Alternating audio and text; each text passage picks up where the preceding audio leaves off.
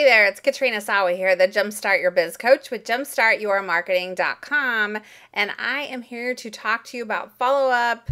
Yes, I know, don't run and hide, don't turn this video off because you know you're not doing enough follow-up if you're doing hardly any at all, frankly.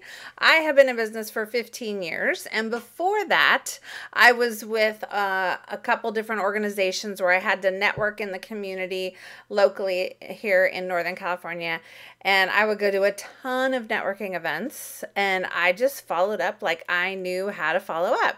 Don't ask me where I got this information. I was just really, really good at building relationships and knowing that there's a next step and you have to keep talking to people and continue the conversation, so to speak.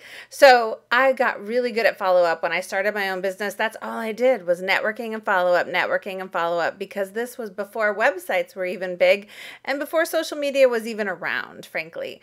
So it still is to this day, the single most important thing I do in my business is see people in person, so networking or go speaking at live events, and then follow up like crazy. I'm telling you, most of my sales and my clients come from follow up. Okay, so if you are not doing enough follow-up, you might think you are, but you're not. I know you're not, because I'm not even doing it and I teach it. Okay, so we need to fix this. We need to show you what to do, how to do it, how to get systems in place and templates or delegate some of it so it gets done, people, because you're leaving thousands and thousands of dollars on the table. And I don't want to see that any longer, because you deserve to make a lot more money doing what you love. And one way to get there is to simply put some follow-up systems into place. Seriously, this is like my huge pet peeve.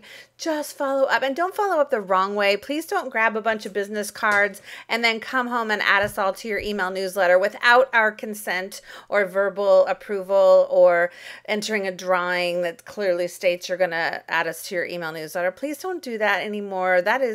It is considered spam, and you will get a bad reputation for your marketing and your outreach. So learn how to do it the right way. Let me show you how.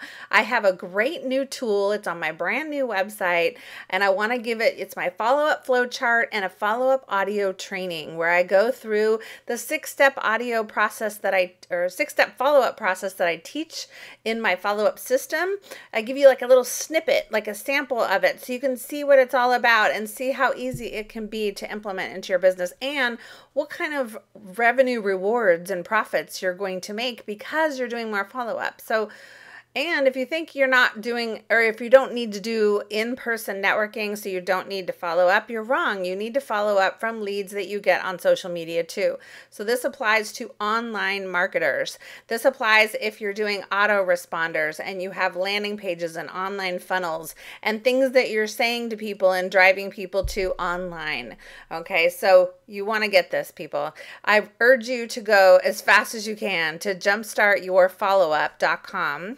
jumpstartyourfollowup.com and get the new free gift that I have. It's absolutely free. There's no obligation. You don't even need to come and talk with me if you don't want to, but seriously, go do something about getting better follow-up in place, because I want you to make a lot more money. You will if you put this stuff in place. Oh my God. Okay. Have a great day. We'll talk to you soon.